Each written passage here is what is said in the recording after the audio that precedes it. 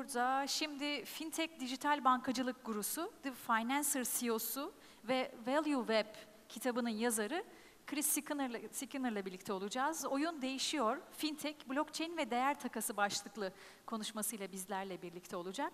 Kendisi konuşması sonrasında Hezarfen salonunda imza töreninde olacak. Bilginize. Ve we'd like to invite Chris Skinner.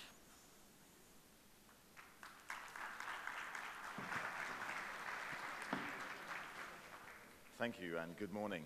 And I guess you're in this room if you're interested in FinTech, in that that's what I tend to spend most of my time and my life talking and writing about.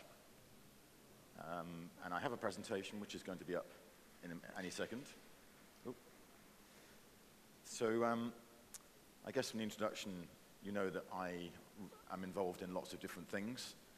I actually spend most of my time flying around the world, talking with people in financial services about technology, and talking to people in technology about financial services.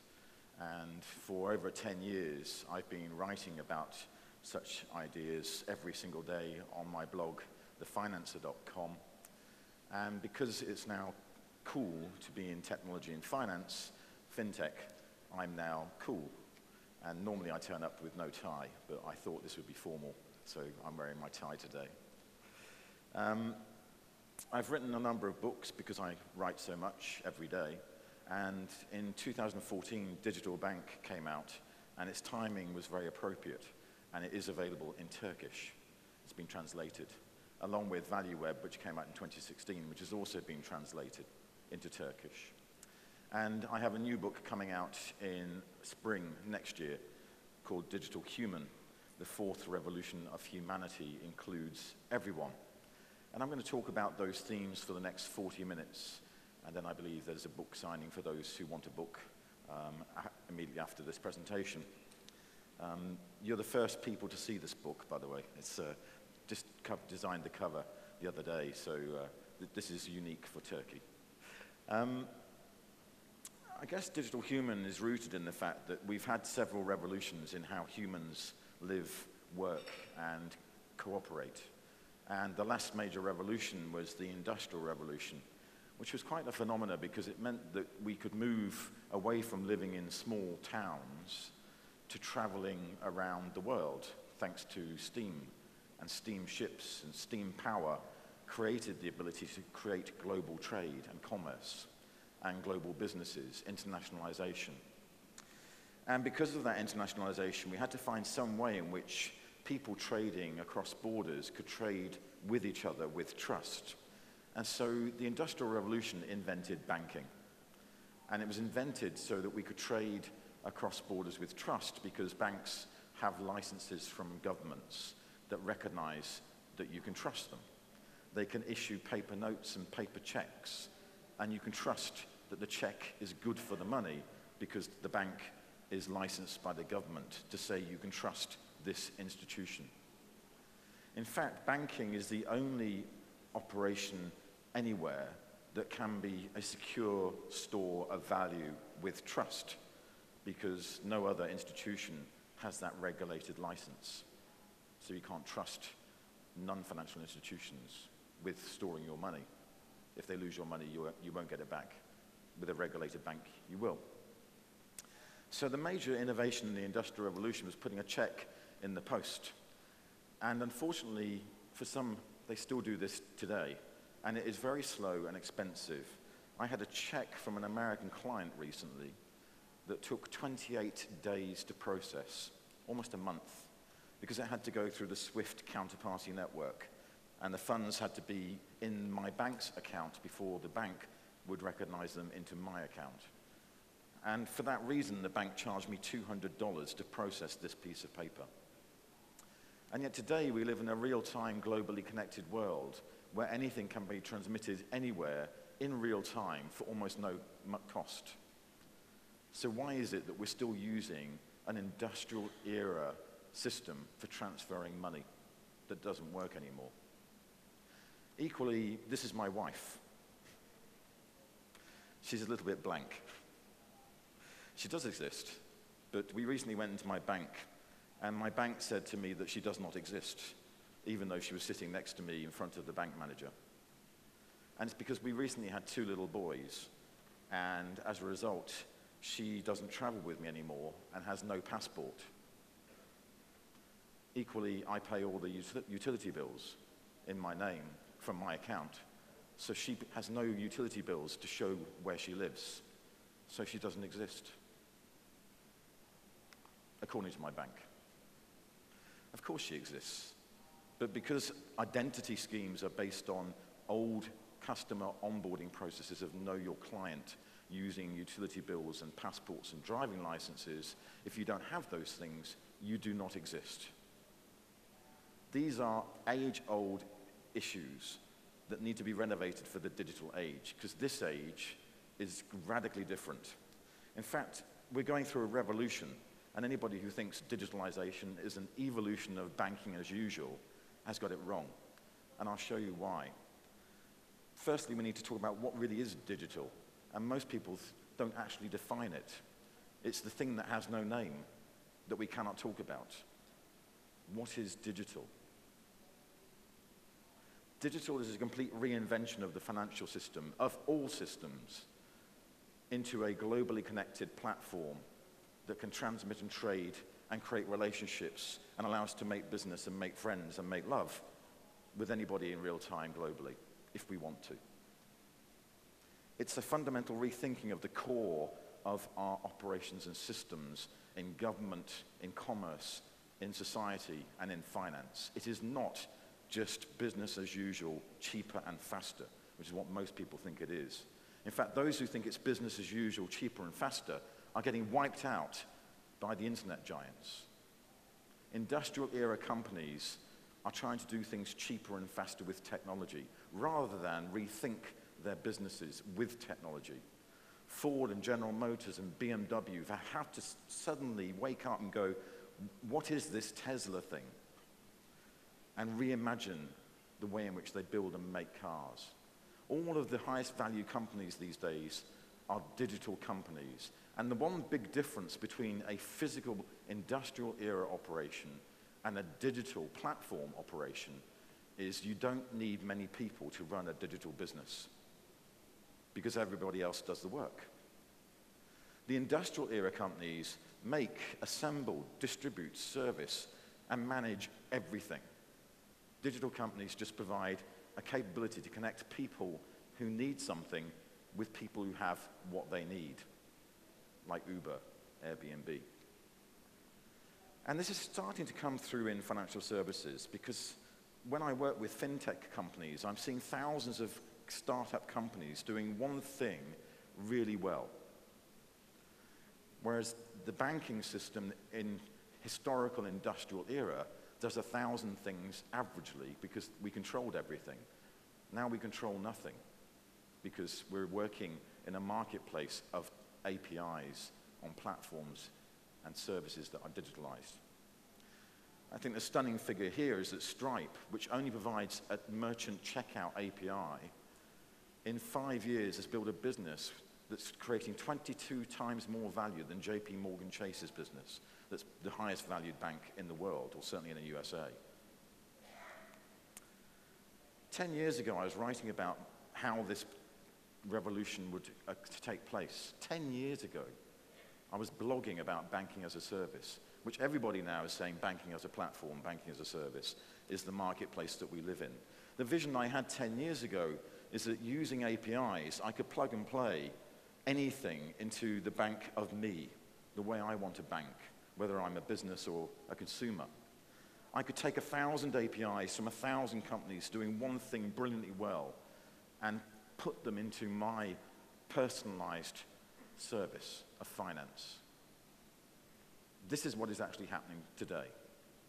But for most consumers and most businesses, they do not want to integrate 1,000 companies' APIs.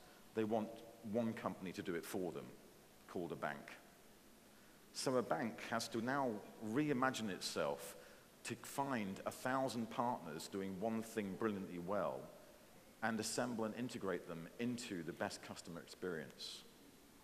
It's the open sourcing of financial services, open banking, open APIs. So this fundamentally changes the business model of a bank. And the business model of a bank is based on a back office that's manufacturing the products and services, a middle office that's processing transactions, connecting front and back office, and a front office that's meant to be really good with customers, to know the customer well. This is where the relationship is. It is no longer in a physical store or branch or office, it's in a device. This business model of banking I've been using for a long, long, long time. You can tell by my grey hair, I've been around a little bit. And during the 1990s, I did a lot of consulting around how to change a bank's operations to be improved, faster, and differentiated against the competition. One of the books I used back in the 90s was called The Disciplines of Market Leadership by Michael Treacy and James Frederick Wiersma. This book says that every business, not just a bank, has a manufacturing, processing, and retailing component, and that these are three separate companies in one entity, manufacturing, processing, retailing. And that most companies only do one of those things well, maybe two of those things well, but hardly any company can do all three things well, manufacturing, processing, retailing. This is why, as I say, banks tend to be very good at products. Most banks, from a consumer's perspective, are pretty poor on the relationship. From a business perspective, most banks are very good on a business relationship, understanding their business needs. But again, they're too product-focused. Another book from the 1990s that I used extensively was Re-Engineering the Corporation by Michael Hammer and James Champy. In this book, they talked about reinventing a business based on products, processes, and people. The products are the back office, the processes are the middle office, the people are where customers and employees engage. Today, this is becoming super important. In the 1990s, we didn't need to change things that much. But one of the key contentions that re-engineering the corporation has is you need to look at the front office customer moments of truth and build the business back from that customer viewpoint. Think from the outside in rather than from the inside out. And this is why I keep saying that banks are still talking about pushing products through channels when they should be talking about the customer journey. And some are talking customer journeys, but this was 20 years ago. Today, the customer journey is very different because the products are connecting through platforms to the customer's experience in devices. And we can see that very clearly from what's happening with journeys. If I need a journey, then now I just hail one from my device. I can see it coming on a map through Google Maps APIs in my Uber service on my phone, or Lyft, or whatever else you use. The same with Airbnb. I can need a room and hail someone to see if they've got a room and find that bed this evening through Airbnb far cheaper than the hotel chain. So this is why people say that Airbnb is the biggest hotel chain that owns no rooms. Their rooms are just rented through that platform. The first fintech company I ever saw was in March 2005, 12 years ago. And a gentleman presented an idea of an eBay for money. And the idea was that people who needed money actually don't need money. What they need is to buy something, like a car. So it's not money they need, it's the car they need. And people who have money can invest in those individuals through their platform. This was the idea of peer-to-peer lending, that people who invest their money in the platform get better interest rates on their money than competitors. And people who need a car can borrow money through that platform and pay lower interest rates than through traditional financial services. Obviously they can, because everything is done through software, servers, and algorithms rather than through buildings and humans and offices. The company is called Zopa, and now it's the biggest peer-to-peer lender in Britain. In February 2017, they loaned their $3 billionth, or £2 billionth pound if you prefer English currency. It's about 4% of the UK personal credit loans marketplace, but it's doubling in size year on year. So after 12 years, they're finally getting some traction. And if they keep doubling in size, they'll have a quarter of the UK loans market by the end of this decade. That is significant. In fact, most credit, savings, and payments areas of banking are being eaten by software and startups. This is where the rubber hits the road. So I call it the apps, APIs, and analytics battle for the future. And the differentiation is specifically in the back office analytics. The rest is just cream on the cake. But if you look at what's happening with apps, APIs, and analytics, you can see this happening immediately. So for example, it's in the front office, the virality of our devices, that communication capability of devices. Not just mobile, think of televisions, cars, the home, the smart home. Think of these two guys. And you're probably wondering, who the hell are these two guys? These two guys had a weekend together in 2010 where Iqbal on the left forgot his wallet. And so Andy and Iqbal are developers. They know how to code. And they thought, look, this is really silly. I forgot my wallet. You could sub me for the weekend and we could write down what I'm spending. Or we could develop an app that tracks and does that for us, because we both use PayPal. So they created an app called Venmo, which today is transacting billions of dollars, all because two guys in their 20s had a weekend where one of them forgot his wallet. That's how the idea started. Today, Venmo is transacting over $30 billion a year. It got bought by PayPal. It's the biggest social payment system in the USA. And I'll come back later to say, actually, this is not that significant, but it is for Americans. It is significant in terms of showing how quickly something that's social, mobile, takes off as an app through APIs linking to PayPal. In fact, the APIs get very interesting, because I now see hundreds of companies doing application program interfaces, plug-and-play software, that's really brilliant, really easy to use, and does things far easier and cheaper than if I did them through a traditional financial institution. And this is every area of financial services, not just consumer or payments. But the one I've mentioned already, Stripe, was created by these two Irish brothers, John and Patrick Collinson. John's on the left. They started Stripe in 2010 in Silicon Valley because they couldn't get it done in Ireland. And today, they are the youngest billionaires in the world because they started this business that's reimagined online checkout when they were teenagers. Now, I'm making a point here that young people get this idea. APIs transform everything because it makes it very easy to put anything on the net that can be plugged into anything else on the apps. And then the data has moved from big data and cloud into machine learning and artificial intelligence. And this is also getting very interesting. In fact, I think for the first time in my life, I'm seeing the bank's back office having to be recreated for the internet age, because it's no longer good enough to use old systems when they cannot compete with the intelligence of machines. You can see how quickly machines are developing, particularly when you watch what Google and DeepMind are doing. They've got to a stage now that it's almost at the level of the singularity, which is a Ray Kurzweil term. And when the singularity, I'm saying it's close, it's probably about 15 years away, is when machines become more intelligent than you and me. It's coming. In fact, you can see this already in financial services. JP Morgan has an artificial intelligence engine that can analyze contracts in a second that previously took 360,000 hours of legal time. We can get rid of all the lawyers. In UBS, they've got a very interesting application that takes any client's instructions on email and automatically executes the instructions through artificial intelligence in a second that previously would take an average 45 minutes for one person in the bank to administer.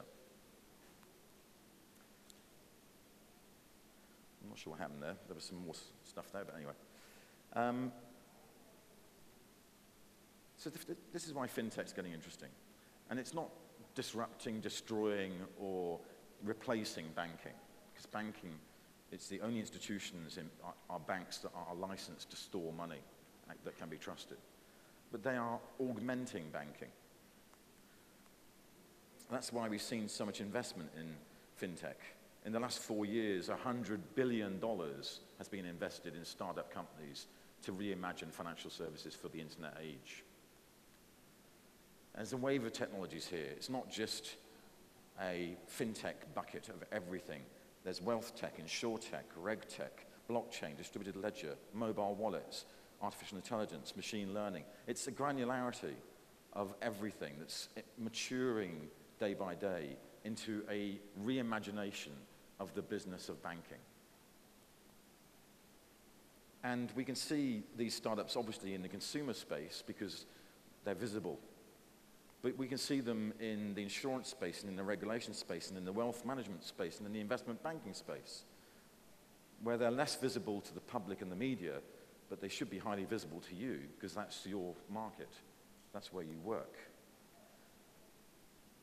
There's lots of charts that talk about how wholesale and investment banking is being reimagined by technology, but I'll summarize it with just two things, which is blockchain and artificial intelligence. These, to me, are the two biggest transformations of back office of investment institutions. Artificial intelligence is, to me, a little bit like the old joke that I used to tell, which is the investment markets will eventually become an operation that's run by one man and his dog. The man is there to feed the dog. The dog is there to stop the man touching the computers. That was a joke 10 years ago. It's coming true. At least a third of the jobs in banking will disappear in the next decade. At least a third. Some say half. I've already referenced the reasons why, like these two developments.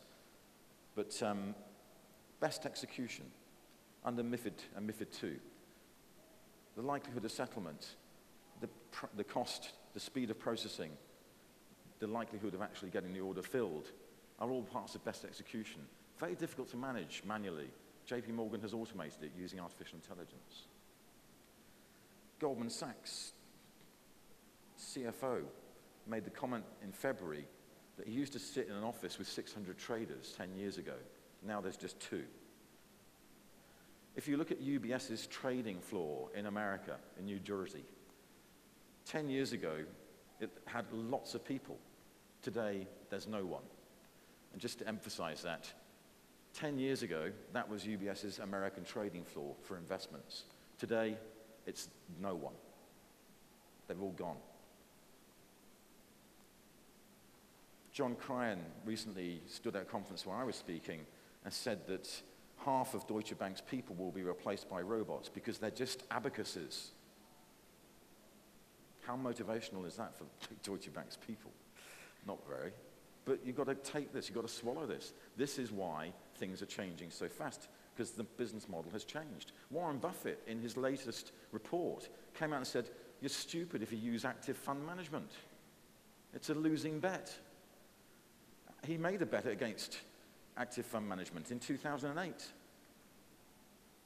And the automated index system has outperformed all of the active traders by 5 times multiples. 88% returns in the automated system, 22% in the active management system. The only reason I put this picture up is that that monkey was used as a stock picker and got better results than most active fund managers. You know, that's why we are moving to the age of robo-advice, robo-investments, robo-everything. And blockchain in particular is massively transformational. And it's very confusing. But it's the foundation of everything that comes in the next decade. It's the foundation of governments, the foundation of business, the foundation of commerce, the foundation of politics. And such transformational foundational technologies are as important as the invention of the internet. You know, in the 1990s, people thought the internet would disappear. Now think about what the internet means to you and your life. And think about if it disappeared tomorrow. What would that do to your life? The internet has been a foundational, transformational technology, and blockchain is the next one. Distributed ledger, blockchain, terms that we use interchangeably, but they mean very different things. But it's all about creating databases that we can share globally with people we don't trust, and know that the database can be trusted because it's run by technology, by algorithms. The technology runs typically on a digital currency, of which Bitcoin and Ethereum are the two biggest today. But right now, these are experiments. They're just testing ideas. Do not believe in 10 years that these two will still be around. They might be, but I'm not going to bet my house on them. And I know some people are, so word of warning. It's experiments. I do believe more in Ethereum, mainly because it's being backed by businesses and financial services.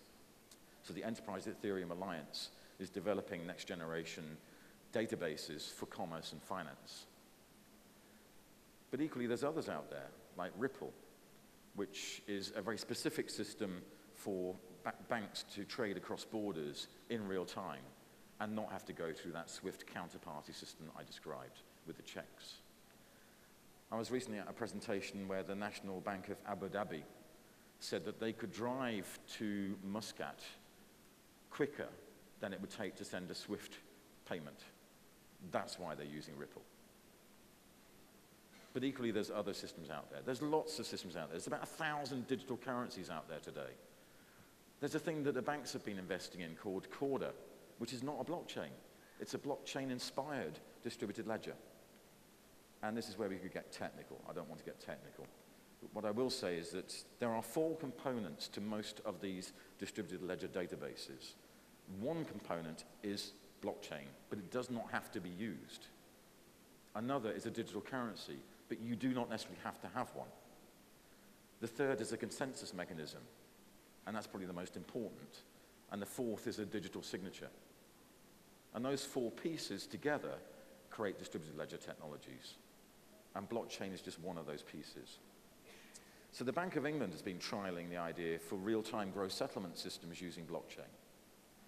And they said it's not ready for prime time yet, so they rejected it. In fact, the Central Bank of Canada did the same thing. They said, this is not ready for prime time yet. But when it is ready for prime time, it will be transformational, particularly in what we do, because there's an awful lot of overhead in paper handling in our processes. Just think about supply chain and trade finance, bills of lading, letters of credit. How much goes into reconciling and managing all of that paperwork? Too much in this digital age. If we could replace that with a database that's real-time, shared between corporates and commercial banks, tracking and tracing every component in the supply chain as it moves around the world, that would be fantastic, and that's going to happen.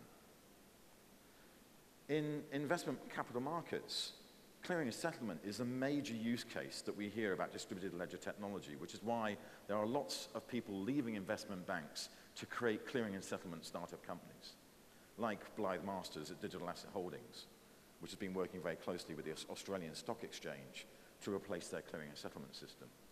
There's an estimate that we'll save $20 billion a year in overhead in clearing and settlement using distributed ledger technology. And there are many players out there, but the only other one I'm going to point to on this slide is in the middle, Settle, because it's been created by a friend of mine, Peter Randall. And Peter had previously created something called Chi-X, which got bought by Bats Trading and is now Chi-X Bats Trading, that's running about a quarter of the equities markets of Europe, when 10 years ago, it was a startup. Peter knows what he's doing. The chairman of Settle is Sir David Walker, formerly the chairman of Barclays Bank. These are going to change all parts of our business. And it's fundamental industry infrastructural change, not just banking as usual, cheaper and faster. The first place you'll see distributed ledger technology really making an impact is in Dubai, because the government of the city of Dubai has made a commitment to have everything run on a shared ledger system by 2020. And by everything, I mean all digital identity systems for the citizens of Dubai, all commercial contracts between the city of Dubai and builders and contractors and construction workers. Everything on a shared database. Because once it's digitalized, it's resilient, robust, and secure, and far better than paper documentation systems. So this is how banks will change, and this is, I guess, the main point, that the banks will become curators of technology, intermediaries of technology. They will handle the thousands of companies out there that are doing one thing really well and bring them into their marketplace to serve customers better and give better customer experiences. So collaboration, partnering, becoming open and becoming a real collaborator is going to be a big challenge because historically, most of our financial institutions have been control freaks, proprietary structures running their own business. This is a quote from a startup that was made at a recent conference I attended. He was introduced by the head of innovation from Bank of Nordea in Oslo, and the first line was, "My 3-year-old son likes to play with dinosaurs, so do I." Not exactly very respectful of his new bank partner. But this is why fintech to me is the parent and child coming together. The parent is the bank, the financial institutions, and when collaborating, we have the experience and understanding of why we have so much complexity in our products and processes and structures, because we have to deal with that regulatory and government oversight to maintain our secure store of value with trust. That cannot be breached, but the child wants to breach it and change it and destroy it, disrupt it. But the child is in the shop. You have to just make sure that they're controlled. But what this particular CEO is getting at is what I feel I see when I walk into most banks' boardrooms. And it makes me very frustrated, because when I walk into most big banks' boardrooms, I'm greeted by this sort of picture.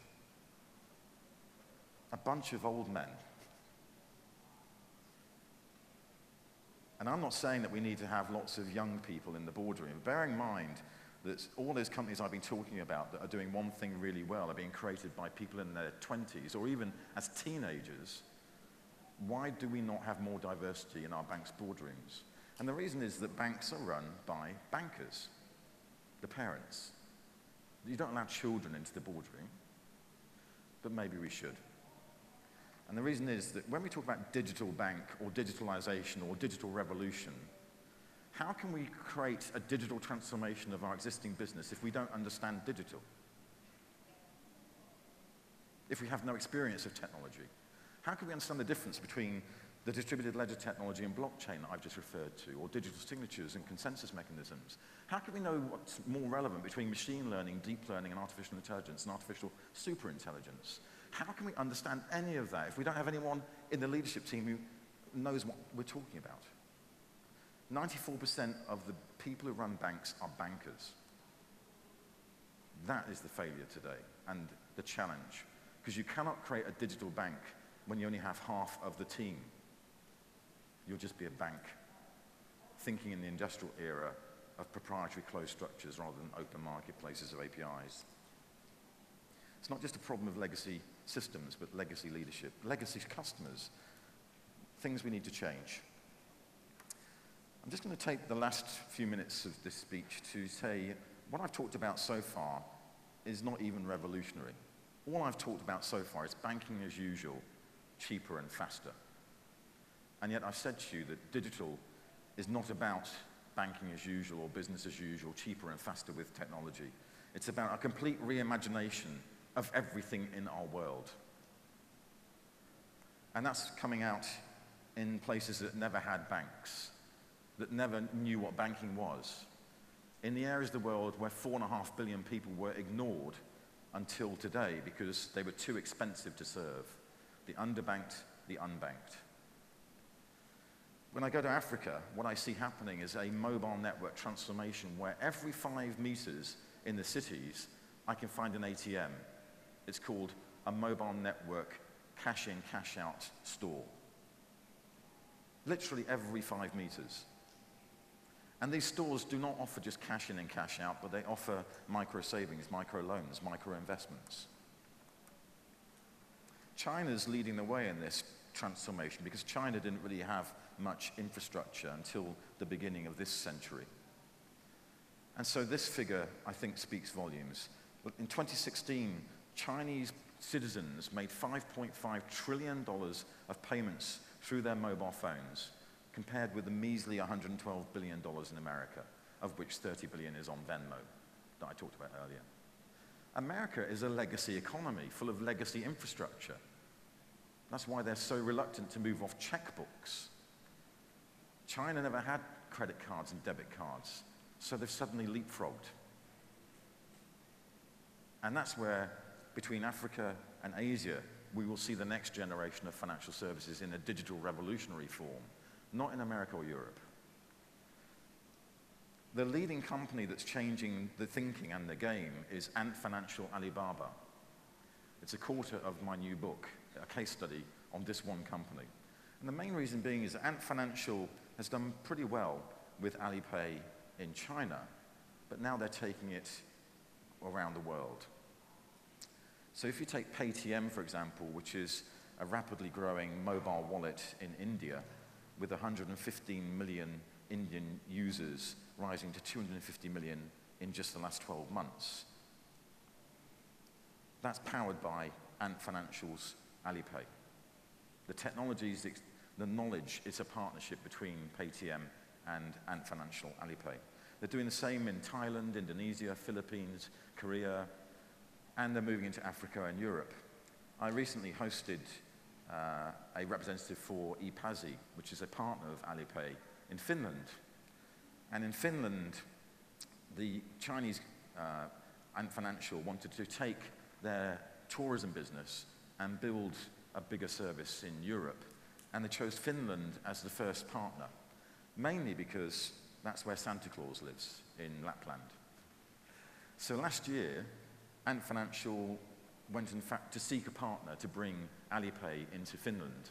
And they found ePasi, which was a mobile wallet for employees' benefits, and said, you're the partner. They came to an agreement in June 2016. They launched in October 2016. And 55,000 Chinese tourists came to see Santa Claus in Lapland using Alipay. And they stayed 3 times longer and spent 4 times as much because they could use the same mobile wallet that they use in China that they could now use in Helsinki and in Finland. The promise to Finland and ePasi is that by 2020, 8 million Chinese tourists will come to Finland, and growing rapidly year on year. The following day after I had that discussion in Finland, I was in Stockholm, and I was at a round table of all the biggest banks and their mobile wallets, Swish, Vipps, MobilePay, which are the mobile wallets of Sweden, Norway, and Denmark. And they were talking about how they could get interoperability between Denmark, Sweden, and Norway. And I just sat there and thought, if I can fly 6,000 kilometers from Beijing to Helsinki and use the same mobile wallet, and yet I can't travel 60 kilometers between Copenhagen and Malmo and use the same mobile wallet, there's a problem. And the way to fix that problem is give me a local language version of Alipay. Just translate it from Chinese. Then everybody in the world would use Alipay. Ooh. Global platforms with global offerings. In fact, Jack Ma at this meeting said not only that their whole focus is on inclusiveness, but that he runs as a marketplace, not a business with a management team, but an ecosystem with a government. He sees himself as e-government of the ecosystem of Alibaba. The thinking is different. Equally, there's another big thing happening in Africa right now. The United Nations has a range of sustainable goals for 2030, which all nations of the world are working hard to achieve. Goal number 16 is about inclusive societies. Notice this word, inclusive, again. The 4th revolution of humanity includes everyone. And inclusion has a very key objective in goal 16.9, which if they achieve it, will change all of our businesses fundamentally. Because the United Nations wants everybody in the world to have a legal identity by 2030. Right now, 1 in 3 people on Earth do not exist, like my wife, because they were never recorded as being born. 2.4 billion people. The first thing a human trafficker does when they abduct somebody is destroy their documentation. Because once you have no passport, no driving license, no proof of existence, you don't exist. So what the United Nations is working on, and this is just to show that I was there, is the idea of developing a shared database between all governments of the world with all citizens' identities digitally recorded. And to prove who you are, you'll just need to have a device with your biometric recognition. And the database will immediately recognize it's you. Everyone on Earth recognized because we are born with an identity. Now, if Africa creates that sort of identity scheme, which is where they're starting the trials, do you really think that we would want people to go into a bank's office with utility bills and passports to prove that we exist? We won't need them. The cost of KYC comes down dramatically. But so does the challenge we have today of things like money laundering. I recently met a former head of money laundering with one of the big banks who's now working on a distributed ledger blockchain startup. And the reason why he's left the bank is that his opening line, which I found quite staggering, is that every year there's $1.6 trillion of money laundered through your networks. Money laundered through the global financial networks, $1.6 trillion a year, and we only catch 2%. We should probably fire our AML KYC chiefs, but the reason is that it's difficult. And yet, if everything is digitally recorded, about 90% of illegal activity in the financial network can be tracked and traced and monitored in real time. That's going to shut down a lot of avenues for those who have illegal objectives, which is why I'm really looking forward to a future that's radically different to the one we have today. Thank you for coming.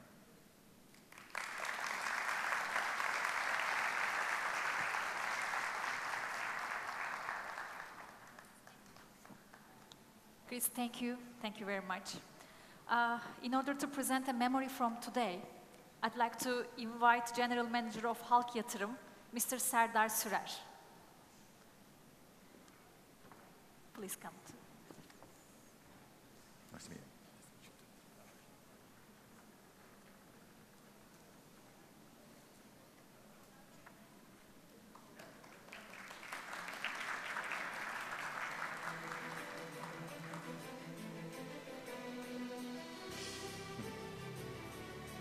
Thank you very much. Great to be here.